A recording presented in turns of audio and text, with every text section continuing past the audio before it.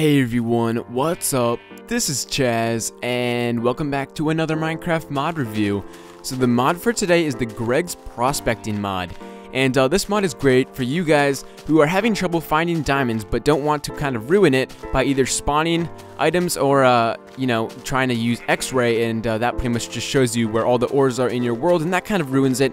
And this mod was actually made kind of to go in between both of those things, whereas you guys kind of get a new radar that shows you where all of your I guess you could say expensive ores are, and it doesn't just show you where your diamond ore is or your gold or iron ore is like it would with X-ray, because that's just kind of stupid. It would ruin your Minecraft, as you pretty much know where your ores are. And what this mod does, as you guys can see here on the radar, is it shows you different colors on your radar, being yellow, bright yellow, dark yellow, and so on, and that kind of expresses to show you where all the, expensive ores are, I guess you could say. Now, obviously you can't distinguish between diamond and all those other ores on here, so that's kind of what makes it in between the X-ray, as it doesn't really give that away.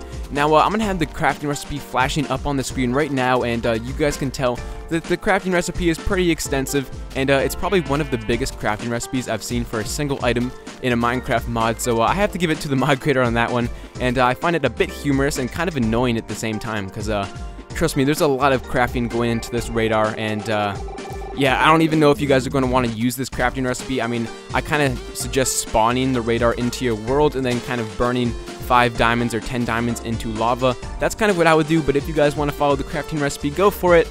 And as you guys can see on the crafting recipe, there's separate items that aren't in vanilla Minecraft, and those items have to be crafted separately before putting them into the actual radar crafting recipe, and those recipes are on the mod's website, which I'll also have a link to in the description. So let's go ahead and get started with this radar.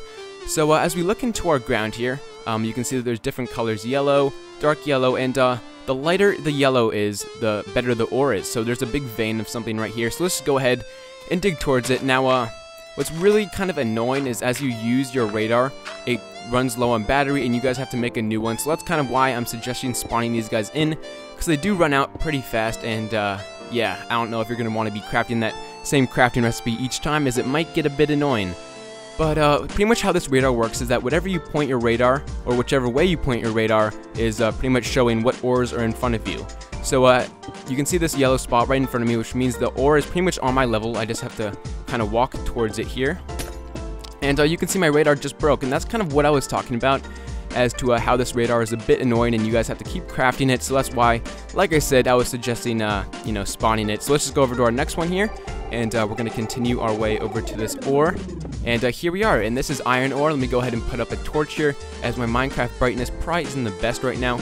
But that's our iron, and as we look down into our Minecraft world here, you can see that there's some more, patches. As I break my iron here, it will go away on the radar. So let's just break that and pull my radar back up here, and that whole spot will be gone, and you can move on to your next gem spot as you keep looking onto this radar. And you guys can see it breaks pretty fast, so just watch out for that, as if you do decide to go with the original crafting recipe for this mod, it would take you a lot of materials and a lot of time crafting all of those recipes than making the actual radar. So yeah, that's pretty much the mod for today, guys. It's pretty much geared to you guys who play survival, as it makes it a little bit easier to find diamond, but not as easy as using X-ray, which is kind of what I like about it, and it's got a pretty cool look to it, especially when you guys hold it in your hands. So like always, I'll have a link to this mod in the description. I would appreciate it if you guys took half a second to leave a rating.